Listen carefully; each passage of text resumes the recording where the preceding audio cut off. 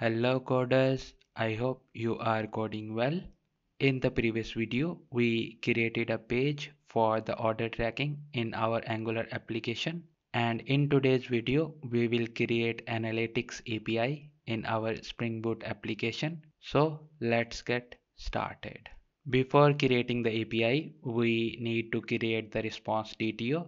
So we can right click on our DTO package and we will create a new Java class, and we will name this class as analytics response.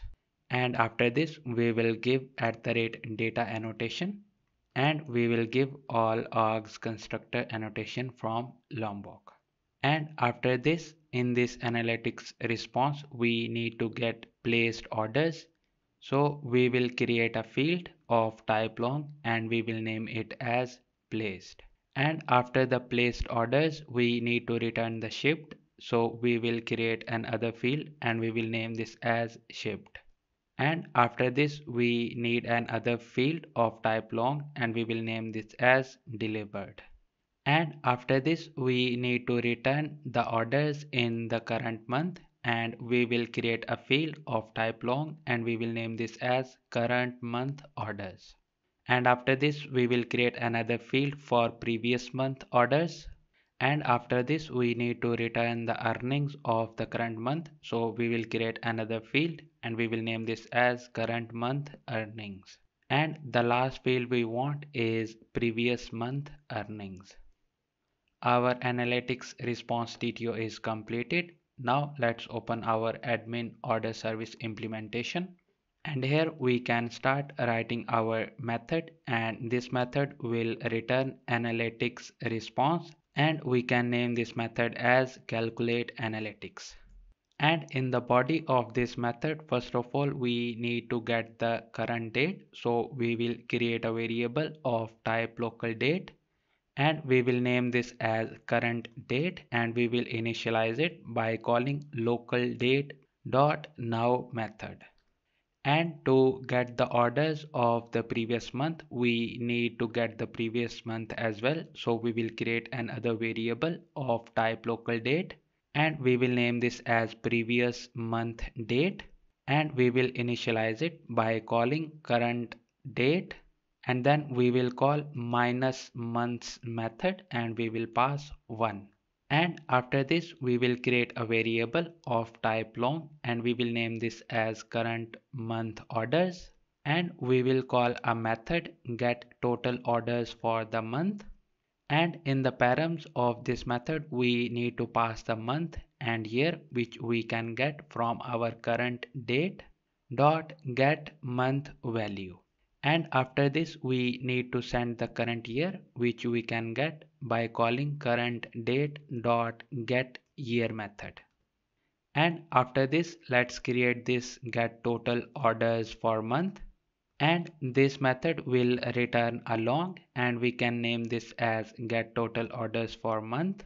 And in the params, we will accept int month and then int year.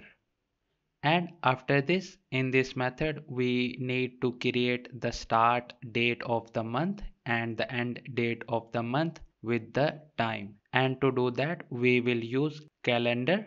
And in this calendar, first of all, we will set the year, which we can get from our param. And after the year, we will set the month, and we will use our month from the param, and then we will minus 1 from it because the month of the calendar starts from 0. And after this, we will set the day in this calendar, and we will set 1 because we want the start of the month. And after this, we will set hour of the day, minute and second to the 0. And after this, we will create a variable start of month of type date, and we will call calendar dot get time, so we can build the date. And after this, we need to build end of the month, and we will use same calendar, and we will set day of the month to the maximum day of the month. And after this, we need to set hour of the day, and we will set it to 23 because in one day we have 24 hours. And after this, we will set the minute and second to 59. And then we will create a variable end of month and we will call calendar.getTime to build this date.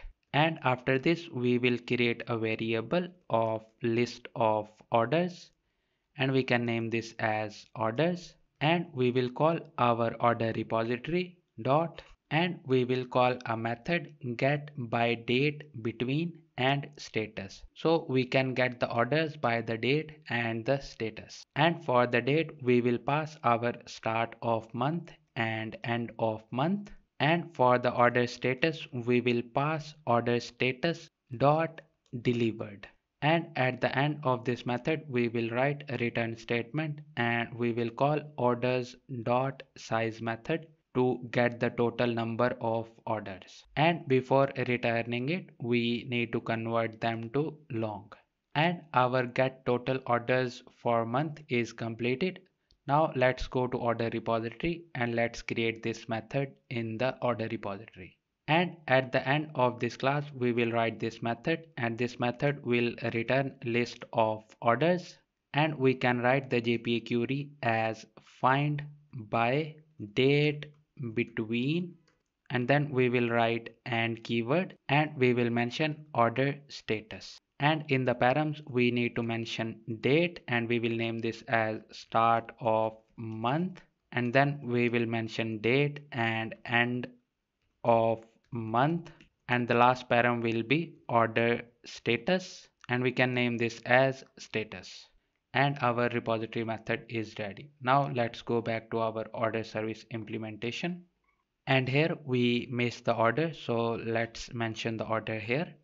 And after the orders of the current month we need to get the number of orders for the previous month, so we will create another variable of type long and we will name this as previous month orders, and we will call same get total orders for month method, and for the month we will pass it as previous month dot get month value, and for the year we will pass previous month date dot get year.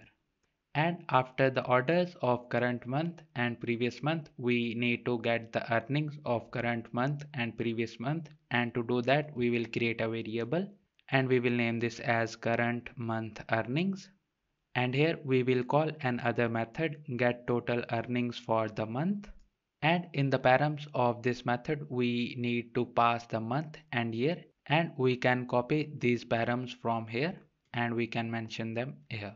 And after this let's write the method and we can copy our existing orders method and we can paste it here.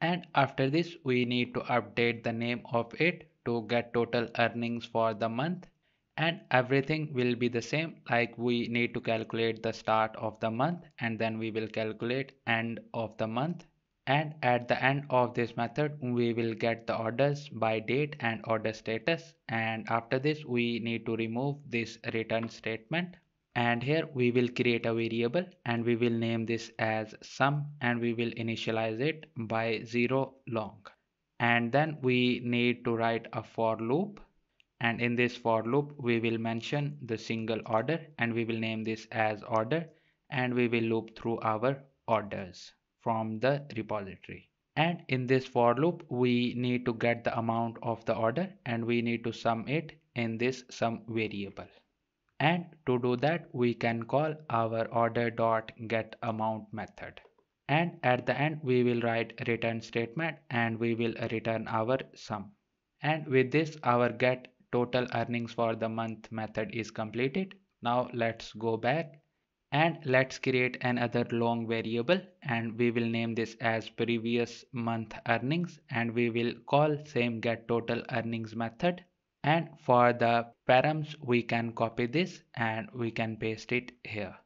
And after this we need to calculate total placed, shipped and delivered orders, and to do that we will create a variable long and we will name this as placed, and we will call our order repository dot count by order status method, and in the params of this method we will pass order status dot placed.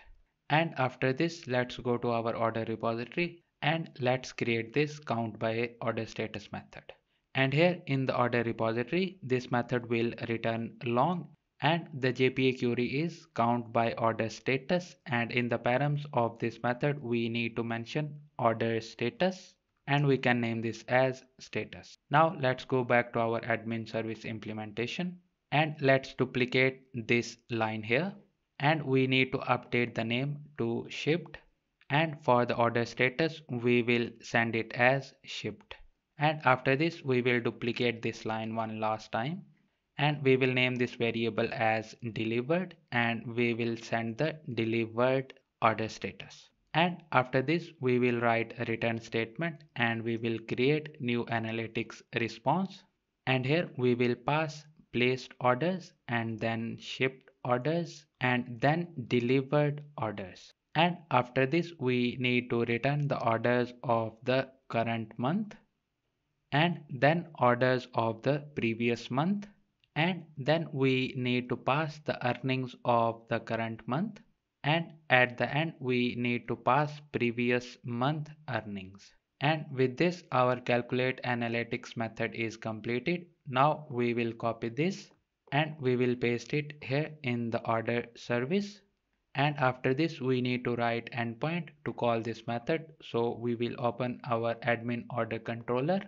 and here we will copy this get all placed orders endpoint, and we will paste it here, and we need to update the method name to get analytics, and after this we need to update the URL, and this should be /order/analytics, and after this we need to update the return type, and this will be analytics response, and let's import this class here, and at the end we need to update the method called to calculate analytics. And with this our get analytics API is completed. Now let's run our application,